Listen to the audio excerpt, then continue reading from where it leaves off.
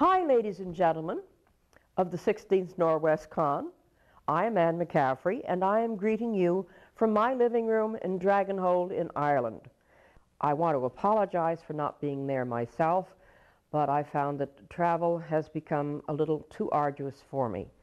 But thanks to the miracles that we science fiction writers suggested many years ago, I can be here with you too today. So welcome. Have a marvelous 16th Norwescon. And hi, friends. Hi, Betty. I hope you're having a good time, too. At any rate, I welcome you all, and thank you very much.